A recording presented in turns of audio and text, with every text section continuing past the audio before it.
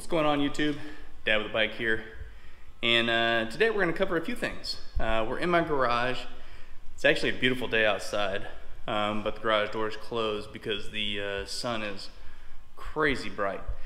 We're going to talk a little bit about some changes that I'm making to how I'm going to do my vlogging.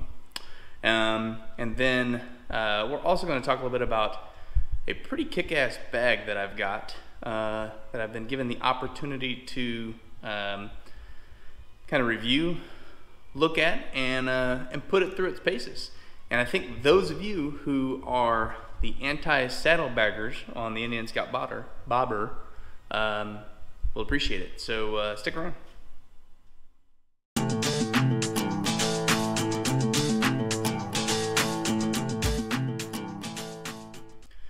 All right, y'all, thanks for sticking around. So first and foremost, if you came across this video, YouTube sent you here, whatever else, do me a solid, hit that subscribe, like, and if you like this video and some of the other ones that I post, hit that notify, and I'll let you know the next time I upload videos. I get these in at least once a week. So why are we here? A couple things. Let's see if I can kind of get these in order. So first and foremost, coming very soon, within the next couple of weeks, I'm gonna have some new helmets. I'm gonna actually get the Ruroc Berserker. We're gonna put that sucker through its paces, and we're gonna do some reviews on that one. And then I'm also gonna be picking up the new Ruroc 3. Now, if y'all recall, back, I don't know, maybe it was a few months ago, I'll link it here, I did a video on my experience with Ruroc 2, or the Atlas 2.0. It didn't suit me well, but Ruroc reached out to me and said, hey, we're trying better, come join this little Facebook group, and we'd like to get your feedback on what we're gonna be doing with the new helmets. So I did, and I was, there when they did the launch last week, and I will be there when they open up to start buying and whatnot here in actually just next week. I'm excited because they took a lot of the feedback, some of the issues that I highlighted in my videos, and some of the issues that many others highlighted in some of their videos, and they came back and said that they had addressed them and more. So we're gonna see. We're gonna get that helmet in a few weeks, and I am gonna put that sucker through its paces. And I promise you, I am going to come back with an honest to goodness review on that helmet, as well as the Berserker. So that's one thing. Because of that, and because I think I believe that they have done justice, and those helmets are going to be so much better, that I honestly think that I'm going to be switching up how I do motovlogging. So because the helmets themselves are super nice looking, I think I'm going to be switching around where my camera is. I'm probably not going to have it on my helmet anymore. I'll probably do the type of vlogs I'm doing right now, where I'm in my garage doing maintenance slash how to do things on the bike, gear review, and then when I get out and ride, that's going to be straight riding. I don't think I'm going to do any kind of voiceovers. That's just going to be as raw riding video with new helmets and whatever kind of cool positions I can figure out on my camera, given that I have that new Insta360. So that's all coming. I'm excited about all of that. But why we are here today is last week, and I'll throw the link up here, I did a video about some really nice saddlebags that I use on my bobber, as long as with some other bags. Interestingly enough, when you start talking to some of the folks that are on like the bobber Facebook group or whatever, you get a mixed bag of feelings about whether or not they like saddlebags. For me, it's form, function, I need it for when I travel. A good example is next week on Thursday. I'll be gone Thursday through Sunday. I'm going on a nice long trip to Bandera. I'm going to the Thunder in the Hill Country motorcycle rally, and I'm gonna do a whole bunch of riding there. But I gotta get there, I gotta camp, I gotta pack. So I'm gonna take this bag we're about to step into through its paces at Bandera. I'm gonna pack this sucker, and we're gonna take it with us. But first, I'm gonna walk you through the bag so you guys get an overview as to what it is, and why I think it might be the solution for those of you who are apprehensive about wanting saddlebags, but still want to travel. So I think you're gonna like this. All right, y'all, thanks for sticking around. So last week I did a video about saddlebags and all the other bags that are on my bike, and there was some feedback that I had gotten, and then there's some feedback that's always on the forums that talk about I don't like saddlebags on the bobber. And I get that, but what if you want to travel? Well, so I had the luck of picking up a bag that to review that I think solves that problem. And we're going to talk about that bag, which is this guy over here, this monster bag. I've got notes on it. It is the Saddlemen 3200 Tactical Deluxe Cruiser Tail Bag. Now this bag is pretty awesome. So as you can see, it's standing here on its own. It's empty. So it's rigid construction. So you don't have to worry about it being all floppy or whatever when you put it on your bike. It's a rigid construction bag, so that's pretty awesome. It's the tactical version of the Saddlemen lineup, so that means it's got all these different MOLLE attachments. So if I want to go strap other things to this bag, I could. For example, my 1300 roll bag. It's the tactical edition. It has the MOLLE straps. I can strap that sucker straight to that bag, no problem. But we're not talking about the roll bag. We're talking about this beast. So it's a pretty solid construction. It's water resistant. It's of course waterproof if you put the rain cover on, which we have right there.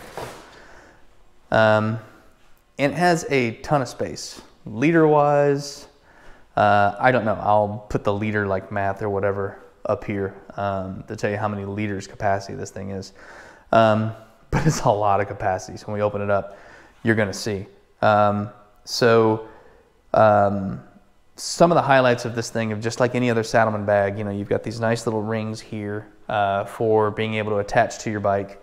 So whether or not you want to attach it up high or attach it up low, they come with straps so you can strap it down to your rack or anywhere on your bike, no problem. When we throw it on the bike, I won't go through how to strap it down because that's pretty basic. I don't want to waste your time on that. I'm going to spend more time talking about the details of the bag. So, man, let's dive into it because this bag is pretty awesome.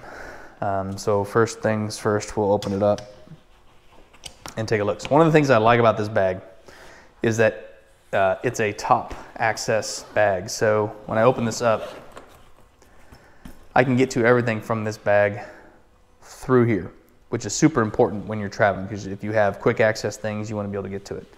So I have a flashlight here, so we'll take a look inside. So as you can see, it is deep in there. I mean, I am, you know, elbow deep in that bag. And then it has a couple of different pockets on the inside for organizing things. But the capacity on the inside is pretty spacious. It's got a nice little net bag on the top. Super spacious. So width-wise, let me cheat and look at my notes. So it's 25 inches this way. And then it is 13 inches high, and it's 11 inches deep. Now the 11 inches deep is uber important because when we put this on the bobber, you're gonna see why. So we'll put a pin in that, we'll talk about why that's important. So let's close this up. Look at the other pockets.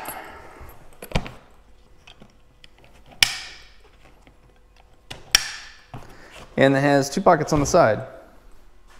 So it has this pocket here, which is a pretty good sized pocket.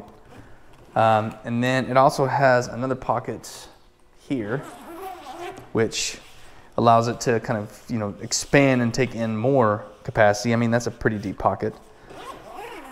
And then it also has the net pocket on the side. So if you want to put a water bottle or whatever else in there, no problem, it's there. It has the exact duplicate on the other side. So capacity wise, man, that bag is bueno. When we talk about the construction, you know, I own a lot of stuff from Saddlemen, and I've yet to get anything from Saddlemen that has been poor in quality. They all have been top notch. And this bag is no different, you know, from the stitching, the double stitching, the heavy duty zippers. And the great thing about these zippers is look at the size of those zippers, right? So if you've got gloves on and you get the stuff, man, that's perfect. So this bag is quite nice. And when we throw it on the bobber, you're gonna see just how well this thing really fits. So as a matter of fact, let's do that. Let's grab this guy and go throw him on the back of the bobber. Boom. And it fits perfectly. Now, remember when I was telling you that this 11-inch this way, why it's so important is because whether it's you've got a rear rack or you have just you're throwing it over your fender, that width is perfect for that rear fender and perfect for that rack. So if we flip it over, you're going to notice it has this material that's on the back that's this really soft material. It's not going to scuff unless you have some dust or something like that that's collected on it. So if you're not using a rack and you're just throwing this over your fender, you're going to be pretty safe.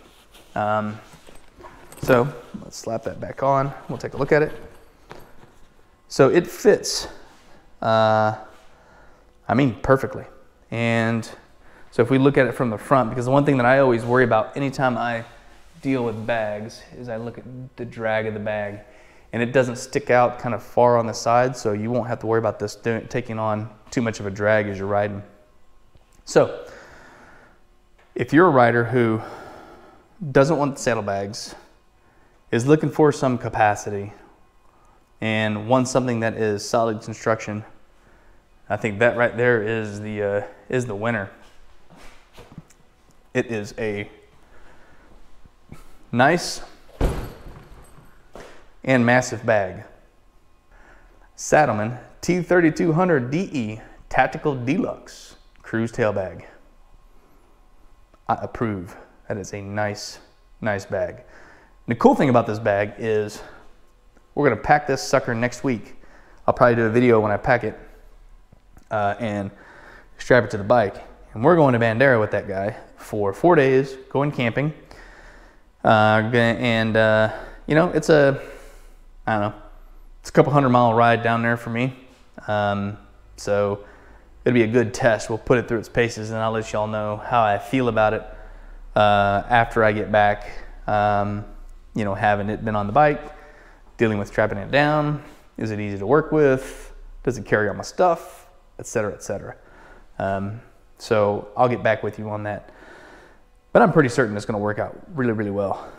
So I'm going to do something I normally don't do. I'm not going to take my saddlebags, you know, my ends, Quoyo saddlebags. I'm not going to take those.